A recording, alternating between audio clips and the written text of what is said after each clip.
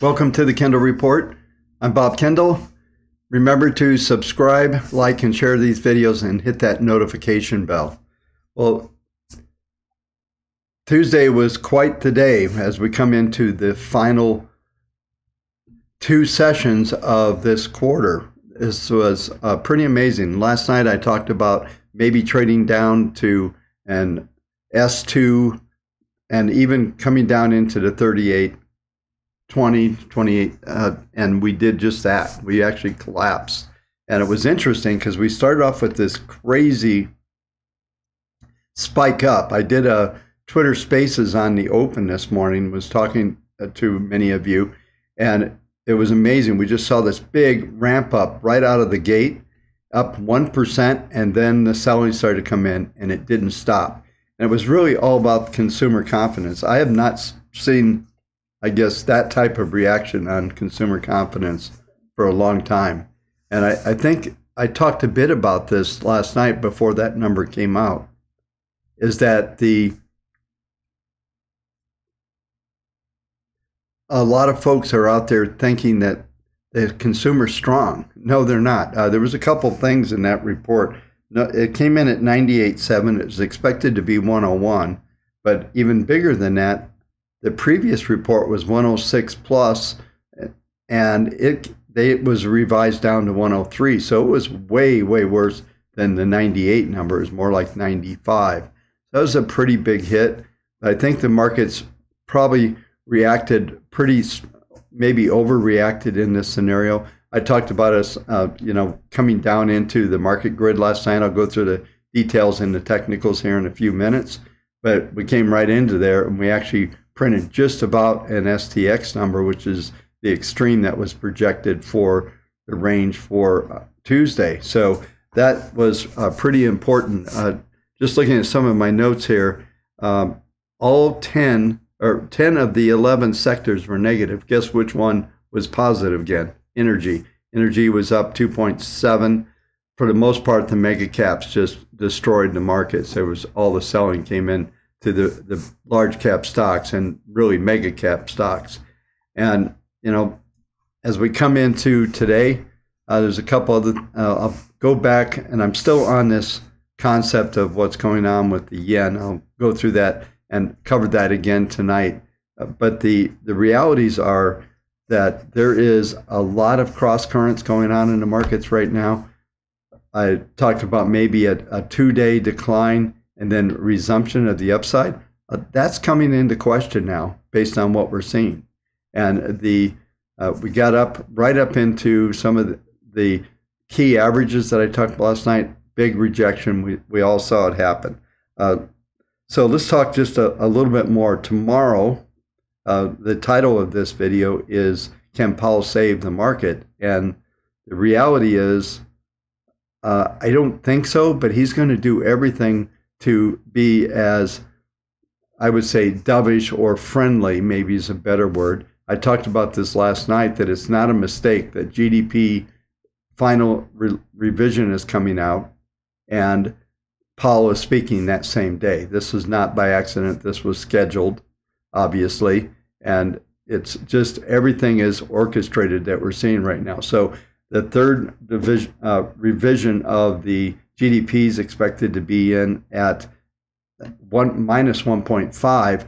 I think that could be revised down. I talked about that in last night's video. I still believe that's the possibility. The deflator is also coming out. It's expected to be at 8.1. Maybe that comes in hotter. Who knows? It's all about inflation right now, and it just won't go away. That story's not going anywhere. Just looking at my notes, I just do want to say once again, the yen is a big deal, and there's a lot of, as I've said, probably over the last 4 or 5 weeks, I've been talking about this yen situation, and I continue to believe that there is something there that could trigger a rollover. Whether we can get some traction and save this market tomorrow, for the most part, we're still in this massive downtrend on an intermediate basis. So anything that we see right now is really kind of a contra trend or maybe a bear market rally that a lot of people are talking about.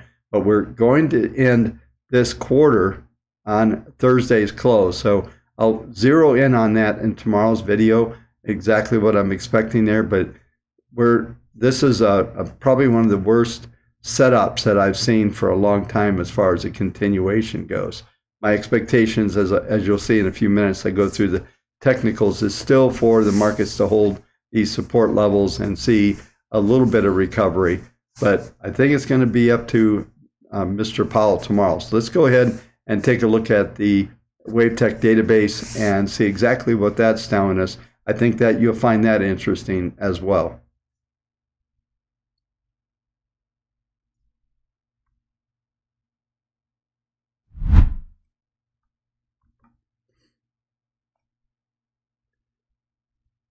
As we look at the database, we've actually ticked up again. We're at 41.6.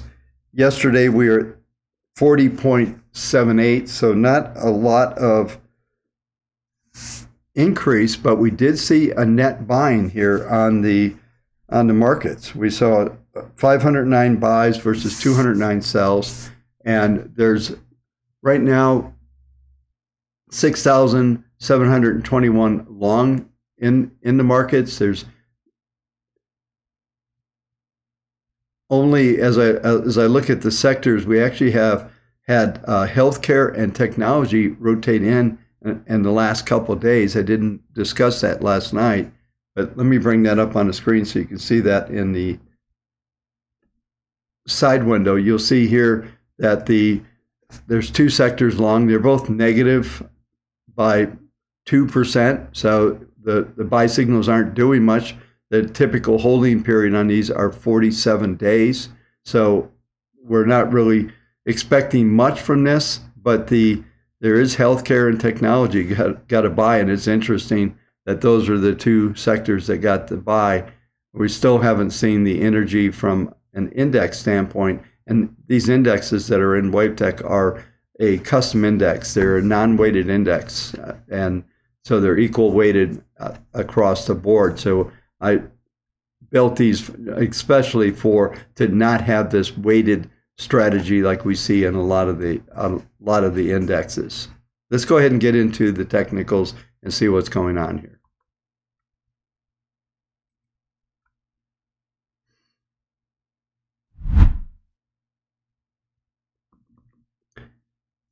Okay, the first market that we'll look at is the S&P. Yesterday, as I mentioned, you look at the market grid that's up here. This is yesterday's grid. We traded down STX 38.15. The low was 21. We went right through 59. It looked like S2 was going to hold, and then we broke through that.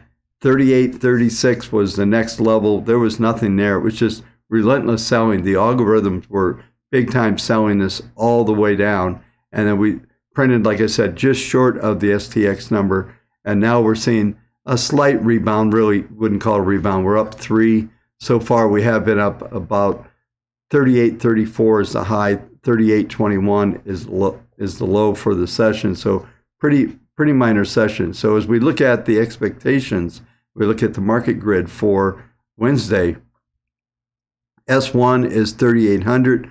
I do expect that to hold. Probably S1, S2 be 3,879 would be the range. If we take out 3,800, then 3,771 to start to be pretty familiar numbers. There's a pivot number down at 3739, which is a key number to watch out for. I don't think we get down that low. I think we come in, probably hold around 3,800. We'll see what kind of activity we get overnight.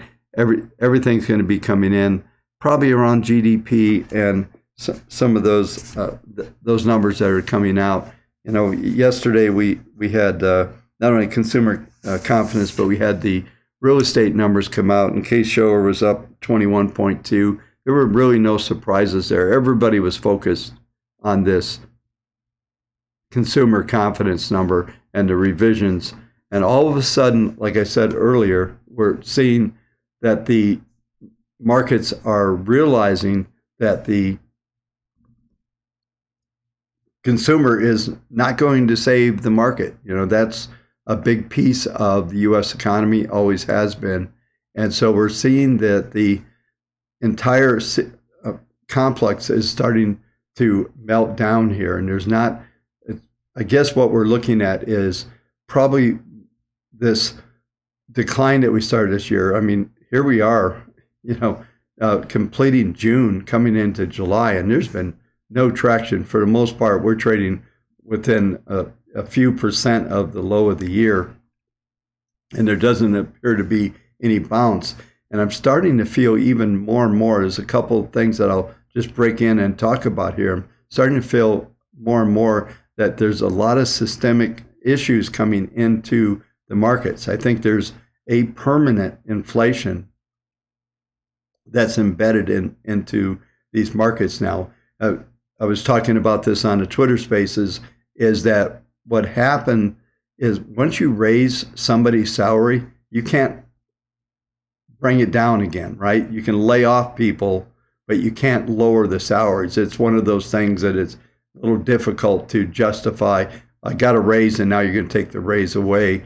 And to do it across the board is not likely. So there's a lot of things, not just the wages, but there's a ton of things that are getting embedded permanently into the system. And I don't think they're going to go away. So the whole expectation of the market's inflation rates peaking maybe is the case, but the level that it's going to come back to is going to be very, very high. And I think it's going to stay well above 6% no matter what happens here. So this is going to be an issue for sure.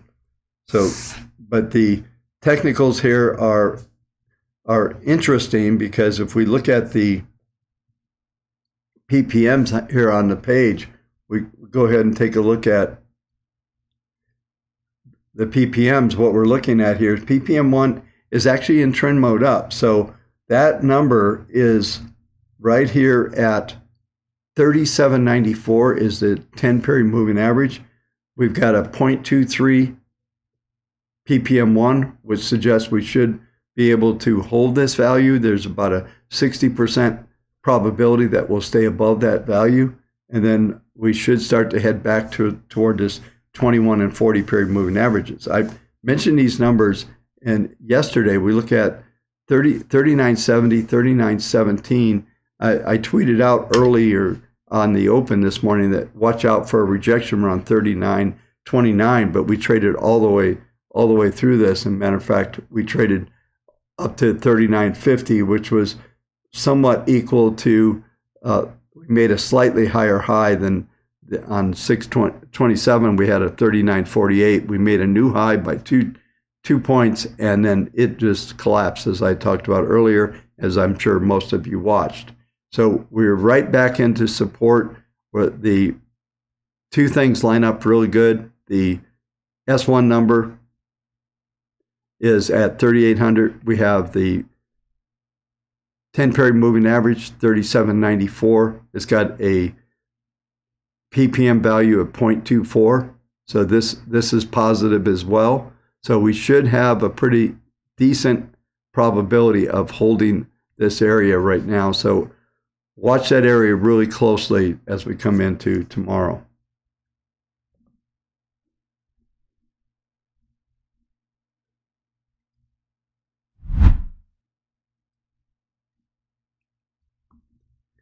Next market I'll cover is the Nasdaq. And Nasdaq is still very similar. Every night when we talk about this, there's a lot of common stocks in these two indexes. So there's a reason they look similar. But we are seeing the PPM2 actually down to minus 0.41. It actually just declined substantially. PPM1 is positive, just like with the S&P, and the 10-period moving average 11,649. The low so far has been 11,657. So we're trading 79. So we're just coming off of that support level, and we should hold that the same as with the S&P. I just don't see any of the probabilities are stacked for us to hold support, maybe trade back in, but this PPM2 is an issue. So if that continues to accelerate, then we could see maybe a 1 or 2 day bounce at best back into that 12,000 level, and then another rejection from that level. It doesn't look very positive. The only other thing that looks a little positive is that PPM3 is up above its first and second derivative, which is positive. We're looking, but we're still in a trend mode down. So that area around that 21 and 40-day moving averages, 12,006, 12,172, those are going to be substantial, and it's going to be difficult to get through those levels at this time.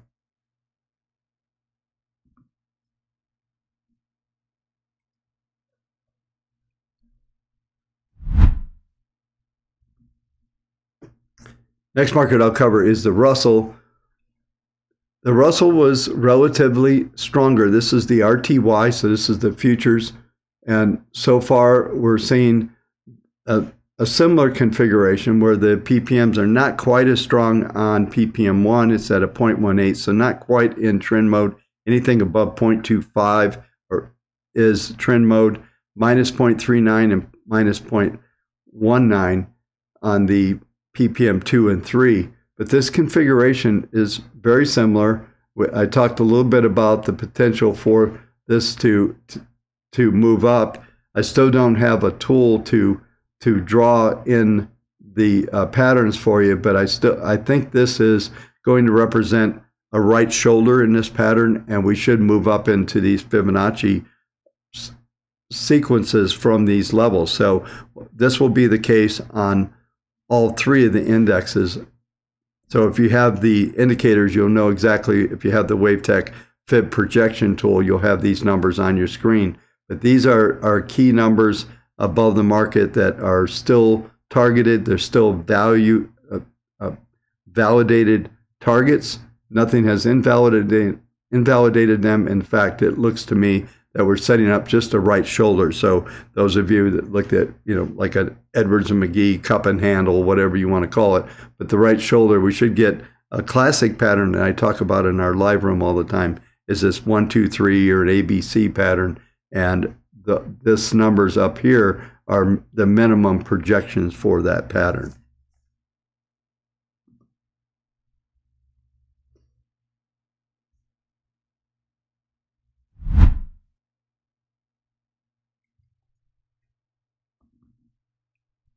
Next, we'll look at the treasuries, and the treasuries continue to move a little higher, but we're going into that range that I talked about last night. That range is moving up toward the 10-period moving average, 324. We're at 320. The high yesterday was 3.25, so we traded right into that, rejected a little bit off of there. I expect that we'll stay sandwiched between the 21-period moving average here, 3.11 to 3.25. We'll round out the numbers. We'll call it 312 to 325. We should stay in those ranges. Now, if we look at the PPMs, we're seeing PPM1 is actually accelerating. It's a minus 0.49. So the probabilities are about 60% that we will stay below this 3.25 number. And as far as the other indicators go, PPM2 is still strong, so that's why I'm looking at that downward pressure off of the 10 and the upward pressure on the 21 will stay pretty much sandwiched in that area. Real quick, we'll take a look at the weekly. And I've been talking about this as well, that peak that we had up at 3.48, so 3.5 was the peak. And now I think we're just going to set up a sideways range. We're looking at we'll call it 3.2% as a floor in this market right now. And on the upside, like I said, the 325 should be at, we also have R2 on the weekly right at 3.26. So there's a clustering of numbers there that are likely to hold this market at this stage. Real quick, I'll put this up here real quick just on the screen. But we're seeing just the yield curve stable. We did see a little bit of steepening in the shorter end of the curve, but the 1030s and the 530s really just are stable here. They're still positive, 1030s at 10 basis points and the 530s at around 5 basis points. So we're no longer inverted. So that's actually a good sign, I think, from the viewpoint of that. Let me just take just a minute here. And I said I was going to cover the yen. I don't have the yen available on a screen at the moment. Let me just see if I can get over there real quick. And let me put that up.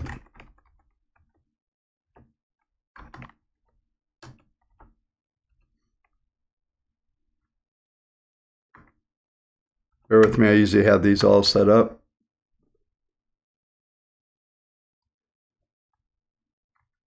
And I just want to put this this number here. Let's go to the weekly so you can see that this is what we're looking at. This is a little spread out. Let me just go here. So you can see the yen is at, see if I can make this a little larger for you folks. The yen is at right now the 136.07. I'm still watching this mark here at the 137 level. That's going to be a trigger, and I think it's not going to happen at the moment. The momentum here on, this is a weekly chart, is substantial, and that's going to keep the underlying there. But that trigger at 137 should move the yen to about 142. If you're looking at the yen, an inverse of this, it'd probably be around 71, possibility of challenging 70 if we get through this level. But this is significant, as I've been talking about. I think this could force the BOJ to be more aggressive about supporting the yen and even buying more of the JGBs. And this is going to be an issue potentially for the treasuries. But just tying this together with the treasury analysis I just did, it doesn't look like at the moment this is going to trigger. So I expect just more consolidation here, but this is something to watch because sometimes you'll get an outside event to happen like this, and all of a sudden the treasuries will get hammered, and there'll be a lot of selling into that market.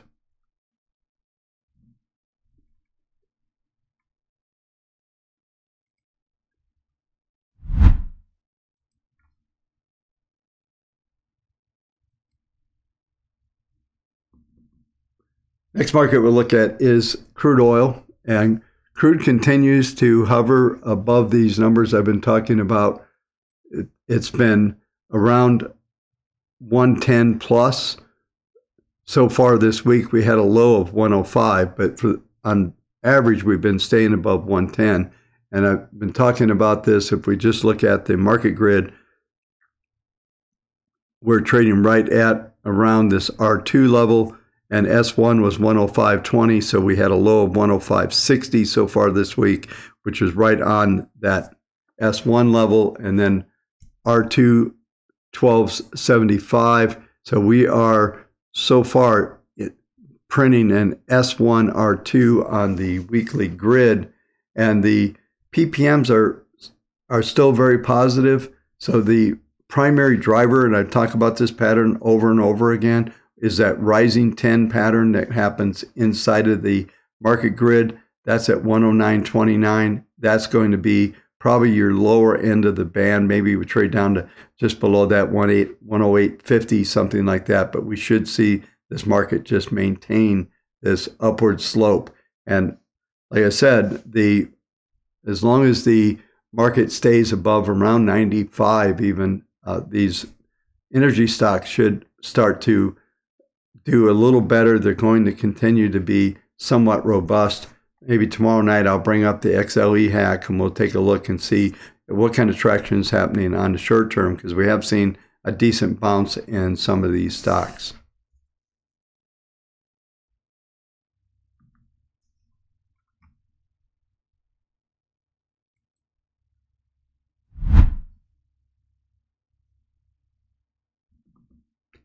Next market I'll cover is gold. Gold continues just to be lackluster. We're at 1823. So far, we've continued to hold that 1817 was the low. I talked about the cycle low, and this is in place. We're starting to see PPM. This is weekly. PPM 1 is trying to turn up. It's still very negative at a minus 0.63. I think if we can stay stable this week, next week, we could start to see these PPMs all starting to turn up and maybe get some traction off of this cycle. We have Fibonacci projections, which are interesting for a 2000 number. That's a big rally. That's a couple $100 here. I don't see that happening at the moment, but I think if we can get back above the 1850 level is going to be the minimum that I expect to see here right now. And I talked a little bit about this last night, is that gold appears to be just range bound, and we've been range bound. If you look at this chart, it's really sloppy.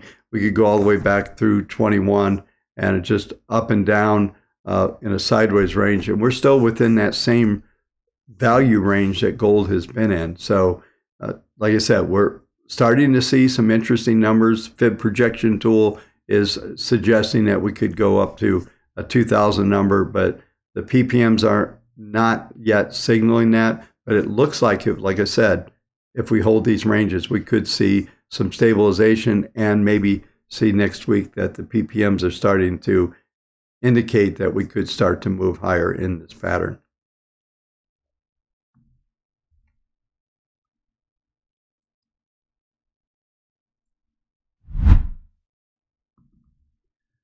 Final market I'll cover tonight is Bitcoin. Bitcoin continues to be under the 200-week moving average. I think this is significant. That number is at 22,482. We're sitting here printing 2320, and there's still some downward risk. If you look at the PPMs, they're huge downward pressure, minus 6.31. That's and anything under 0.5, so that's like multiples of a downward pressure. That's very substantial. And looking at PPM 2 minus 2.99 and 1.37. So what's happening, that angle of attack that I talk about is going to keep this market under pressure for a while. And just looking at the correlations to the market, maybe we get a little stability here if the scenario I'm talking about, we can get some strength in the markets and the equity markets, because there's been big correlation between the Nasdaq and Bitcoin, but it's kind of been breaking loose lately. But there's just a ton of risk in this market here yet. And let me bring up the daily, and I'll go back full screen so you can see this.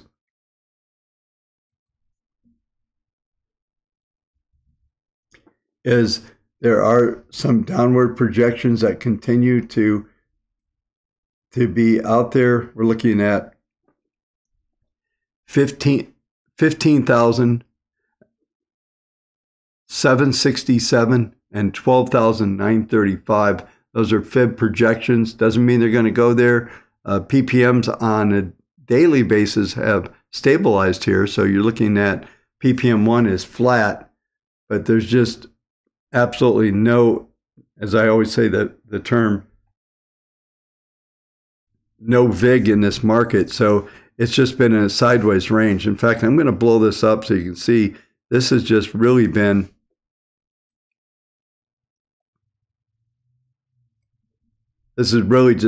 flat, and we're just hovering along this 10-period moving average here. There's just nothing there at all. And these down, the PPM 2, the 21, and the 40-period moving average have a decent angle of attack. So, I mean, if you did see 23.7, that would be a miracle right now in this pattern. You can see how the market grid is just flattened. It's gotten very narrow. And typically, when you see that type of narrowing of a market grid, it tells you there's about to be a big move to happen. It doesn't really tell you which direction PPM 1 is turning up, but these downward pressure on the weekly is over very dominant in the pattern. Folks, that'll do the broadcast for tonight. Appreciate you watching. Those of you in our live room, we'll see you tomorrow at 1 o'clock. And remember, if you get the indicators, the link is on the top of the page. If you get these indicators, you get to join into the live room for a month and participate in there. So there's a lot of education, trade setups, all kinds of things that we do. So hopefully we'll see you there. And I will talk to you in the live room. And tomorrow night, I will see you at the same time here on YouTube. Make sure you subscribe, like, and share these videos and hit the notification bell so that YouTube knows, hey, listen, these are free videos. Just hit that like button. Thanks a lot. Have a great evening and good day trading tomorrow, everyone.